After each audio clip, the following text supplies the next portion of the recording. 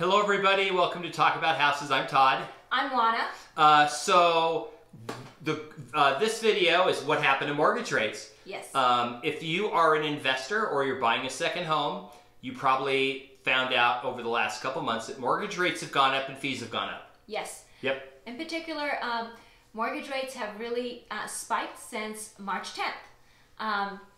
At that point, Fannie Mae, Freddie Mac, Penny Mac, all these lovely institutions that purchase loans on the secondary market. So remember, you borrow the loan from XYZ mortgage broker and then they sell the loan on the secondary market to Fannie Mae, Freddie Mac, Penny Mac. They have decided to half the number of investor loans that they purchase on the secondary market.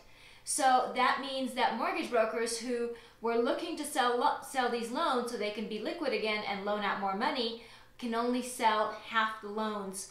And so because of that, there's more risk to them and they have increased their fees. Interest rates have gone up. So if you are purchasing a second home or a rental property, the money that it costs you to get into it and to keep going with that mortgage has gone up. And here's why this is going to squeeze out some investors. Okay, so you go buy a house and you get a loan, and everybody's talking about how, well, I'm borrowing money at 3%, and home prices and rents and all that are going up faster than that, so I'm borrowing money and I'm using it to leverage and buy all these properties. Well, the problem is that that works at 3%, but if it's 5%, that extra 2% is probably eating all your money if you're only putting 25% down. So now, even though you have a 5 or 6% cap rate with all your other fees, you probably have a negative cash flow every month. So investors are going to have to hope for price appreciation to keep happening, rents to keep appreciating, and hope they can pay down their mortgage so that at some point they have positive cash flow. This is definitely going to squeeze some people out of the market. Right. So this applies to you even if you're putting a good bit of money down. So this is regardless of your down payment or equity. So this is important for you to note. Now, there is kind of a silver lining in all this.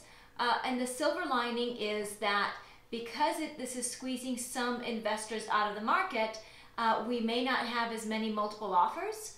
Because we're not going to have as much appreciation as quickly as we've had in the last few months. So maybe this is an opportunity for some people to come into the market.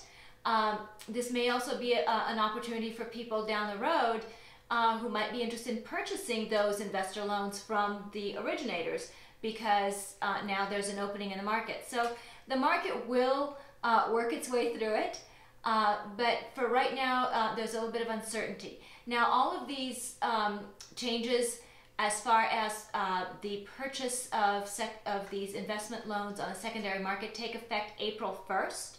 So if you are currently under contract and are getting a loan, or if you're thinking about purchasing a property in the very near future, please get together with your lender. They know what's going on and they can best advise you as to what's your best move right now. Yeah, some of the examples are that Fannie Mae is going to charge about a 5% fee on a $200,000 house for fees. You know how you always get these broker fees and discount fees and things like that. Well, that's 10 grand on a $200,000 house. So that's a huge, upfront. That's money that you probably would have been your down payment or part of your down payment, or would have gone to other costs or your reserves for a tenant. If you have a tenant in there, having cash reserves for repairs and things like that.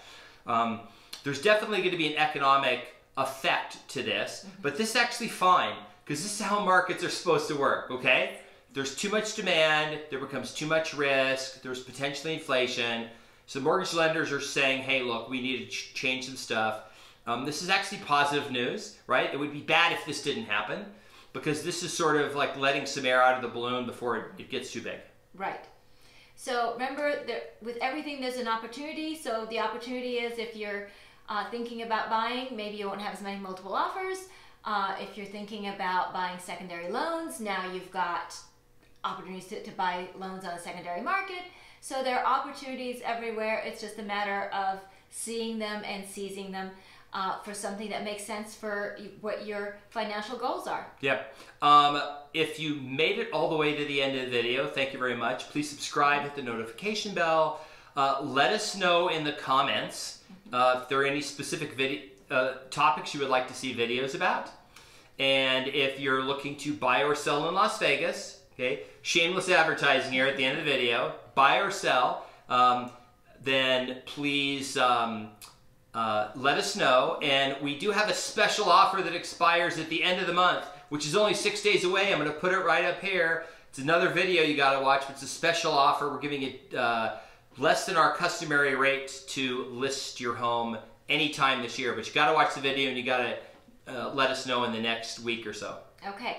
And if you don't have a lender, please contact us. There are several lenders that we work with In Vegas. And some even out of state. Yeah. That are licensed in multiple states that can help you. We do not drink coffee, so they don't even buy us a cup of coffee. We don't get anything out of it except your goodwill. So if we can help you in any way, that's our goal. We're here to help you. So please leave us comments, send us questions. We'd love to interact with you. All right. Bye.